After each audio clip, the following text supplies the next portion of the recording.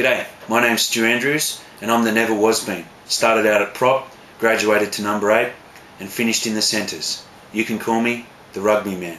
I think it's fitting to introduce the Rugby Man in this, the first video. It's a piece where I give out my overbearing and stark opinions on rugby. It's Aussie flavoured and my purpose is to share the joy and to promote conversation. That's it. Alright, first off the ranks, I'd like to point everyone who doesn't know, which wouldn't be many people, about the Ruggamatrix podcast. It's at ruggamatrix.com. You can listen to one of the best rugby podcasts around. These guys, they know their stuff. They've been involved at the highest level of Australian rugby. They've had some fantastic guests. In the first podcast, you get to listen to Ewan McKenzie and Lottie Takiri, and it's very interesting. It's a good insight into these guys' characters and how they work at that in those upper cloudy lofty places. So go and get the podcast, ruggamatrix.com. You can get it from the website, download, you can listen to it from the website, or you can get it through iTunes. Alright, second, Johnsy, Andrew Johns, he's helping out the Sharks. I think this is an excellent idea. He's going to be a great talent, he's going to be a great resource for them. I think, not to be inflammatory or anything, but I think he is a better man for having such highs and such lows in public eye. I'll talk about that in later videos, about my opinions about the hypocrisy that runs rife through Australian sport. But for now, Johnsy, all the best with that. I hope you succeed in every way, in all your endeavours, all the consulting work you're doing. It's got to be a fantastic gig, going around and giving out your expertise. Awesome. Alright, third, what's going on at the Force? All the double talk, all the negativity, publicly coaches getting denounced, pulled down, dragged over the coals. I mean, the press has a lot to answer for, but when something is in the press, you can guarantee that there are strong and stronger undercurrents going on in reality. I used to believe what players said in the press, on the websites, into the papers. I used to believe what the coaches said and the management.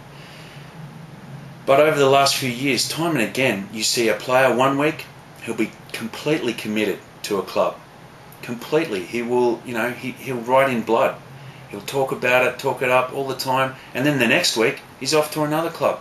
Now, sure, there are circumstances beyond our control, and sometimes it's not. It's just money or a whim, family, whatever it is. But it has now, I think, alleviated us, the public, of the need to believe, where you have to take everything with not just a grain, but a whole, bucket load of salt. So I hope they clean things up at the Force. Alright, number 4, Hoiles is captain of the Brumbies. Big kudos. He's got to be a hard job, but he's a fantastic player and he's a smart bloke, switched on. It's a good move. He's going to have Mortlock and Smith on his side helping him out. I can't speak too highly of Smithy, he's our favourite. But all the best, Stephen, in your endeavours and with the team. All the best to the Brumbies. Alright, and moving on to the Super 14s. My ultimate hope, and I'm sure everybody's, is that we want to see good rugby. We want to see awesome plays, the skills, beyond mortal ken. We want to see ticker, ferocity. I want to see people smashed in a good way. That's what I want out of the Super 14s. I want all the Australian teams to win. I want the Brumbies to regain their supremacy. I want Smith to chip kick down the side. I want the Tars back in the final. The Reds have such a proud history. Man, you had Eels. Alright, anyway, I won't go into it. Make it proud again. And for the Force, certainly have the talent, but out of all of them, all 4 of the Aussie teams, I'm not convinced that there's a serenity at the Force. Obviously there's not. There's something weird going on. And regardless of what everyone says to the papers, I hope I'm wrong. I hope that they can pull it out and bind together as a team, because that would be awesome. And it is a sign of a good team in today's world that are bound together, that are friends, and not just to the papers, but in reality. And if you're watching this, I mean, think about how your team operates. Yeah, that's a good team. So, all the best to the Aussie teams in the Super 14. I want to see some fantastic rugby.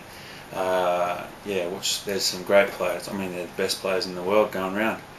If anyone like Will Carling's listening to this or watching it, let's talk about the best players. But, and that was, I think I watched one of your video casts, Will, and you completely disregarded the Aussies, which is probably fair enough, but not in my books. I'm a diehard. Alright, thought for the week.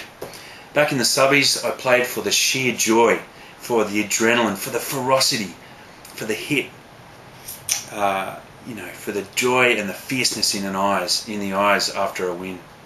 So my question to you is, why do you play rugby?